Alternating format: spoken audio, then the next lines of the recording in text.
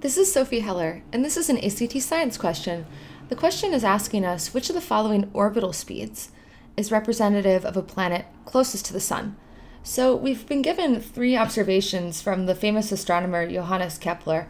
So we want to look at which observation is going to talk about distance. And this passage is a little confusing because even just skimming it, we see that there are no numbers. So we're going to have to make inferences based on certain facts. So we're going to find something about orbital speeds in Kepler's second observation. And Kepler's second observation is going to talk about how a planet, the rotating vector of a planet, moves around its orbit, which it's a really confusing observation, but we're going to find our answer here. So the kicker sentence that we're going to look for, it tells us that as the position vector decreases in length, the planet's orbital speed increases and vice versa.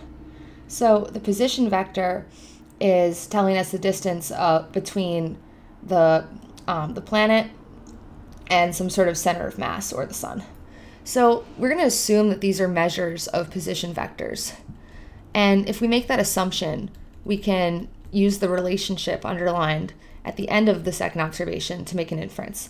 So it tells us that as I'm going to say PV goes down, speed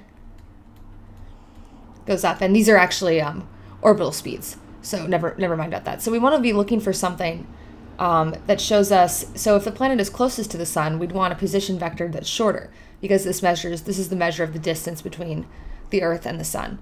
So we want to find something that has a high speed.